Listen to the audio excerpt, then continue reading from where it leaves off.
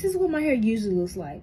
Let me show you guys what I did. So I've heard a lot of good things about Color Wow's anti-frizz spray that went viral a while ago, but I wasn't sure if it worked on curly hair. And since then, they came out with the extra strength version, and we're just gonna test it out and see how it works on my hair. I'm just going to divide my hair into smaller sections and make sure I fully coat this product throughout my hair. Now, I go to school currently in Alabama, and if you know, it is always humid or either it's raining. So here's the finished product. We're just gonna see how it holds up throughout the day.